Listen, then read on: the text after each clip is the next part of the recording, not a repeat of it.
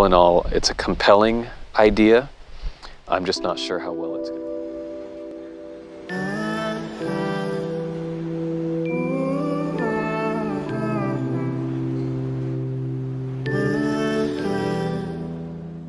Hi everyone, welcome to my permaculture project. My name is Brian. I am a goat and sheep farmer, along with many other things. I have a small nursery, and I have an extensive garden, things like that. But currently the main product that we sell is goat meat and lamb meat. We have a monthly subscription where we sell by the pound. We farm on a pretty small acreage, so we have to make the best use of the land that we can, try and maximize our land use as best we can. And in our neck of the woods, this is coastal California, the summers are very dry, and basically the last green material kind of dries up and turns brown in May. And so from May through November, December, there's pretty much nothing green anywhere in sight except for trees. And that means that you miss out on a ton of photosynthetic potential, right? I mean, if you look at the field behind me, it's not a huge field, but it's definitely large enough to be quite useful. And basically right now, this field is all sitting unproductive. It's the peak of the summer. We're literally just a couple weeks away from the summer solstice, and there's literally minimal photosynthetic activity that's happening in this field right now. And that's because our native grasses all dry up by May, and so all those productive months in the summer, June, July, August, September, all those productive months, there's nothing growing here. So if we're trying to maximize our land, it makes sense for us to focus on something that's going to actually grow over the summer. And if you look behind me here in these beautiful hills, what's productive back there is all the trees. Now, those are coast live oaks, and those are not a highly productive tree. They grow slowly, and the forage quality is, it's not a great forage tree. So I have planted paulownia trees. I grew a whole bunch of paulownia trees from seed, starting back in January of this year. I've also purchased paulownia clones from a forestry company, the World Paulownia Institute. They do paulownia forestry.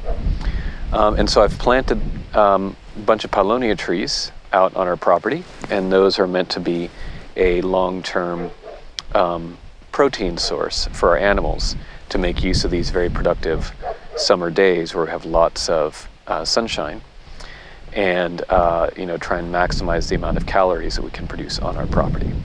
So let me show you the paulownia trees here real quick. So these are the paulownia trees. These are the ones I grew from seed. You may have seen another video that I did talking about growing paulownia from seed. I also have some paulownia clones that I bought from the World Paulownia Institute. And so I've planted these along here. I planted them somewhat densely because I knew there would be losses. And then I've got this nice drip tape all along here to provide them water, and I'll also be fertilizing through the drip tape as well. It's been a couple of weeks since I planted these, but they have established themselves, and they're starting to put on some decent new growth. Paulownia, as you may have seen in my other videos, is known to be a very fast grower. And so even though they're small right now, I'm hoping that by the end of the summer, they'll have put on a couple of feet worth of growth. This is the setup that I have. I've got these T-posts that I drove in, all this electrical poly wire that I've put up, and I have a charger that you'll see later in the video. And I basically just set up this corridor here, and you can see it starts right over here, starts there. I've got the paulownia trees right down the middle, and then comes over here, and then the corridor ends at that side there. And I'm not entirely sure how well this is going to work. It's a bit of an experiment, but I just thought I would share this with you and let you know how I'm hoping to keep the goats out while I grow these trees. And we'll see how it works. I'm not super optimistic that it's going to work, but I think if I can train the goats and get them to where when they see this white poly wire, that they just respect it and just don't want to go near it, then I'm hoping that it's going to be, you know, safe for me to have the animals here with the paulownia trees in the pasture. If I can't do it this way, I'm really at a loss on how I can do this, because setting up permanent fencing just for a corridor like this is extremely expensive, and it kind of defeats the purpose of putting trees out, right? I'm putting trees here to try and save on feed cost, but if it costs so much to install a fence, a permanent fence to protect the trees, then it may be not even worth my while to do that. So this is very, very inexpensive, and all this is also highly portable and reusable. So I can take all these components off and I can move them to some other part of the field. And so that's kind of the vision that I have, is that,